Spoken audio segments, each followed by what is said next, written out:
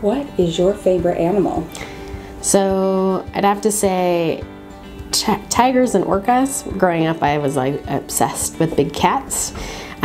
So they're still on my top list, but as I've gotten older, orcas are definitely up there. I feel like they're my spirit animal. Nice. What is your favorite childhood memory? I think one of my favorites is I had this awesome black cat, and I would be laying, like, reading a book or doing homework on the ground, and she would come up and lay on my back and lick my head, and I just love that memory. Nice. Okay. Let's see. What is your favorite pastime?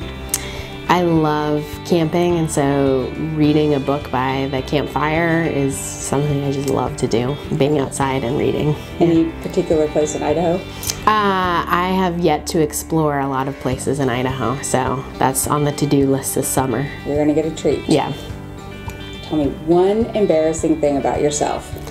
I am a huge klutz. I fall over all the time, I slip, and sometimes I hit the ground, and I usually am laughing tons by that point. So it's okay to laugh with me and laugh at me at those points, because I fall a lot.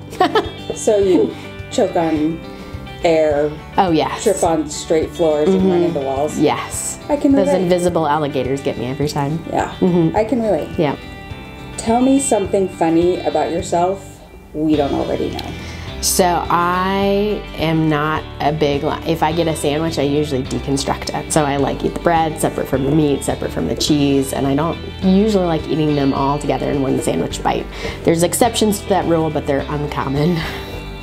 That is embarrassing. Yeah. And funny.